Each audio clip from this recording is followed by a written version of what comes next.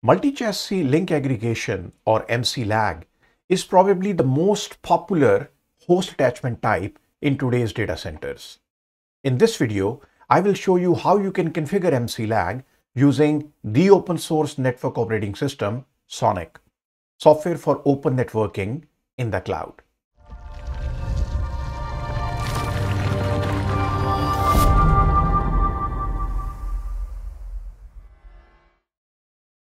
As you know, port channel provide us link redundancy.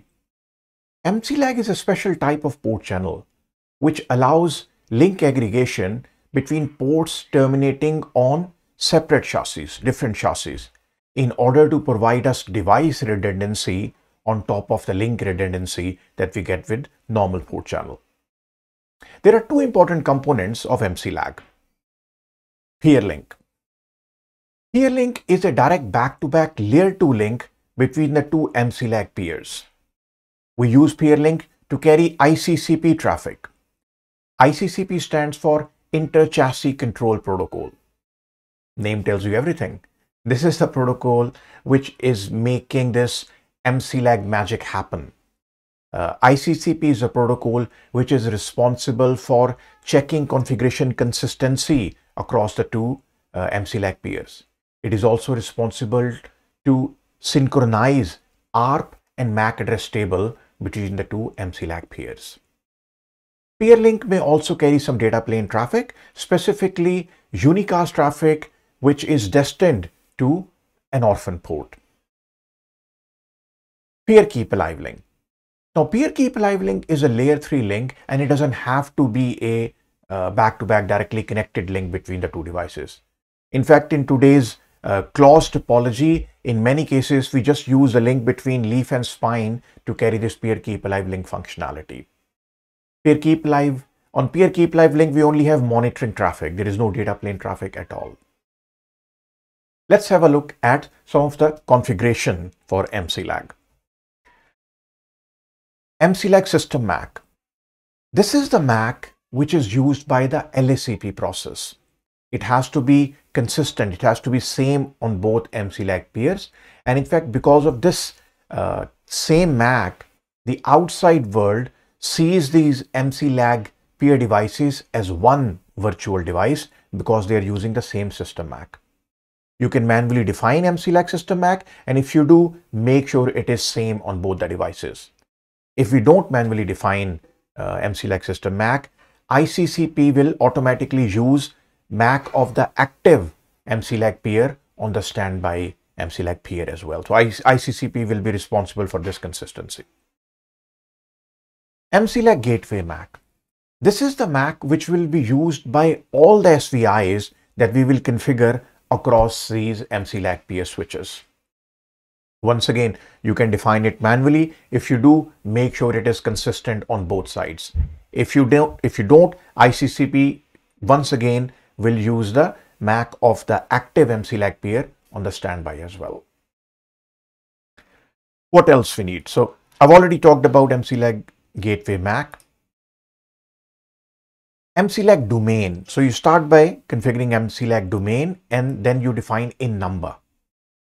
This number could be anything between 1 to 4,000, but remember, we can only have one Mclag domain on a switch. Source IP and peer IP. These are the IP addresses used by the peer keep alive link. In many cases, this will be the loopback address. You'll see in the lab that I'm going to do in few minutes, we'll be using the loopback address for the source and destination of peer keep alive link. But in case you are using a direct link for peer keep alive link, like in my old Cisco days, we used to configure VPC between Nexus 5K. So VPC is Cisco's implementation of Mclag. On Nexus 5K, we used to connect management interface back to back for peer keep alive link. And in that case, if you're using a direct link, then the interface IP will be used here because that is your peer keep alive link IP address. It could be your SVI IP address as well. So whatever link that you are using for peer keep alive link functionality, that IP address you need to define here, source IP and peer IP. And here you define your peer link. As you can see, your peer link could be port channel, or it could be a single physical interface, Ethernet, whatever. That's also allowed. An Mclag system Mac, as I mentioned, this is optional configuration that you can do. So this is all the configuration in the global configuration mode that you do. After this configuration, your Mclag relationship between the two peer switches should come up. But how do you make a port channel an Mclag? Let's look at that configuration, the interface configuration. So for example, in this case, we want to create this port channel 1 between the server and these two Mclag peer switches. This is the configuration we need on each switch. So for example, we are using Ethernet 0 here. We go in the interface Ethernet 0 mode and we issue the command channel group. In this case, we are making channel group 1. So this channel group 1. Remember, you can only configure a dynamic port channel as Mclag, not static. So that's the configuration you need on the interface mode. Now you go in the interface port channel mode, and here you may have other configuration like your trunking configuration, VLAN configuration, but the only configuration you need for Mclag is this, Mclag and the domain number. And that's it. That's all the configuration you need to enable Mclag on your SONiC switches.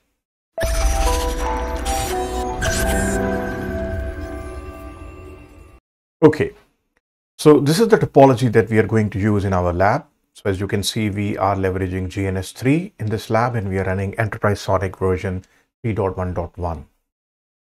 This is a large topology with 5 switches, but we are going to focus on leaf 1 and leaf 2. I'm going to leverage same topology in my next video, where I will show you how to configure VXLAN EVPN with logical VTEP. But in this video, we will focus on leaf 1, leaf 2, and we will focus on Mclag configuration. Just to let you know that I have already configured OSPF on all of these 5 switches. If you want to understand how OSPF can be configured on Enterprise SONiC, I have recorded a video on this particular topic, and here is a link for this video if you want to understand OSPF configuration. Let's focus on our Mclag configuration. So we'll start from leaf 1. If I do show Mclag brief, show Mclag brief on leaf 1, it is not configured. Show Mclag brief on leaf 2, not configured. Okay, OSPF is already configured, so you can see that if I do show IP route on leaf 1, I'm already learning this loopback address from leaf 2, 192.168.0.2. And how am I learning it? Through 2 paths, Ethernet 12 and 16, which is spine 1 and spine 2. Let me move it a little bit. So spine 1 and spine 2. I'm learning, leaf 1 is learning loopback of leaf 2 through these 2 paths. Similarly, leaf 2 will have route back to leaf 1 through spine 1 and spine 2. Let's have a look. So IP route, and we can see leaf 2 is learning 192.168.0.1 once again through the uplinks to the spine Ethernet 12 and 16. Okay, so let's start configuration of Mclag. We have a sample configuration here. We have already discussed this configuration. Copy and paste. There we go. It is all accepted. Show Mclag brief. And we can see that on leaf 1, we can see that domain ID we configured as 1, role is active, but session status is down. Why down? Because we have not done any Mclag configuration on the leaf 2 side. Let's do that. Leaf 2 configuration is going to be very similar. The only difference will be the source and destination IP for peer keep alive link. So leaf 2 has an IP of 2 and peer will be leaf 1. Copy and put it on leaf 2.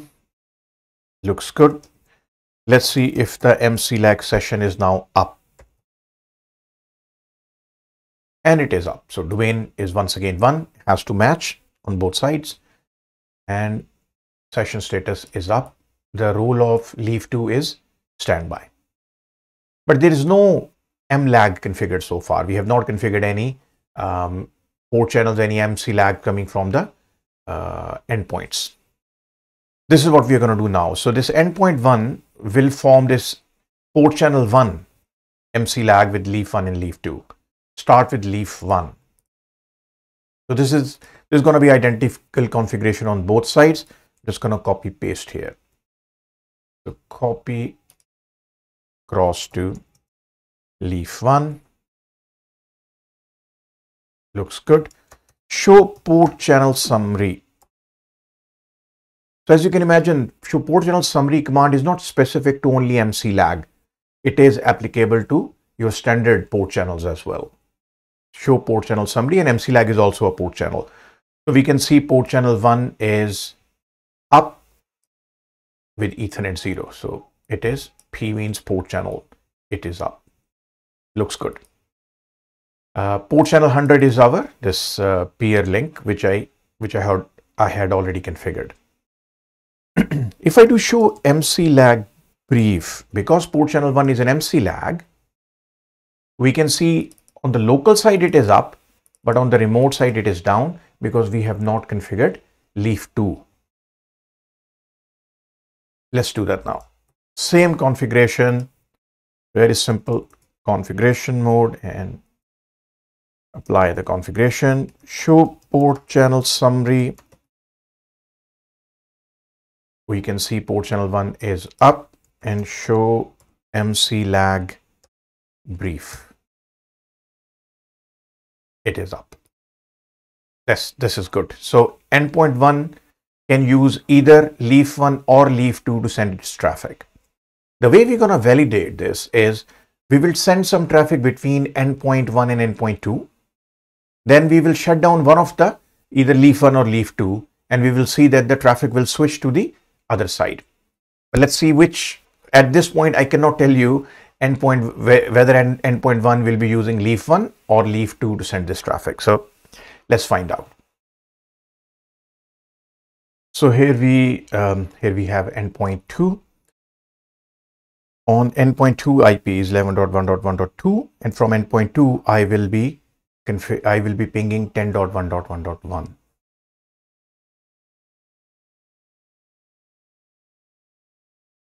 And I can ping. Yeah, you can see this duplicate packet. This is common when you have this Mclag configured. Okay, so endpoint 2 is pinging endpoint 1. I don't know which of these two links is being used. So let me look at this link. So I'll do this Wireshark packet capture. Bring it here. Okay, so you can see that we are only seeing this echo reply,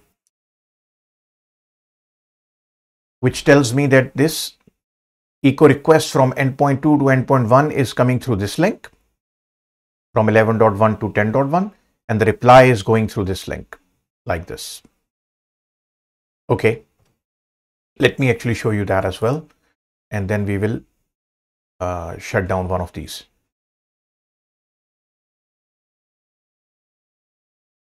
So this is the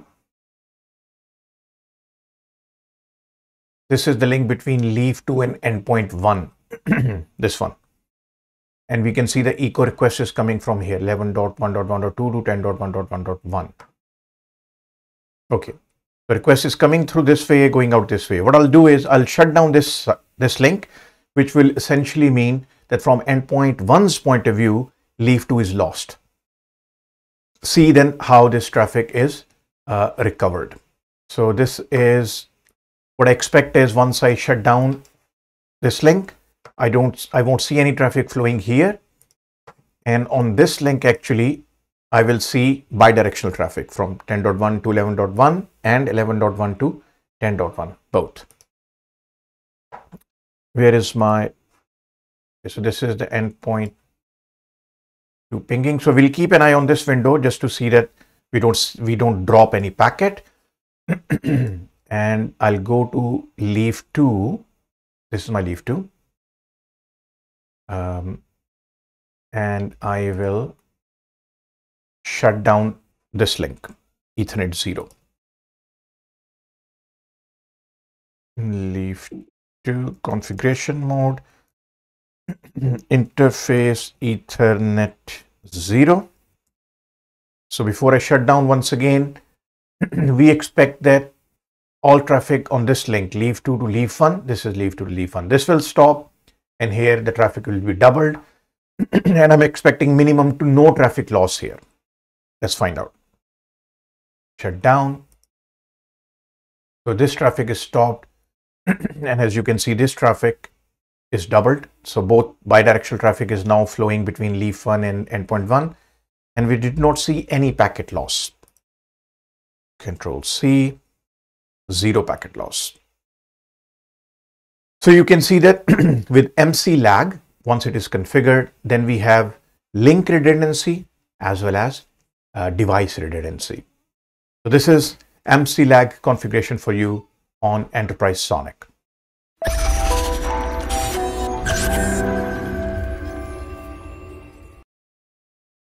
As always, if you have any questions, please let us know in the comment section.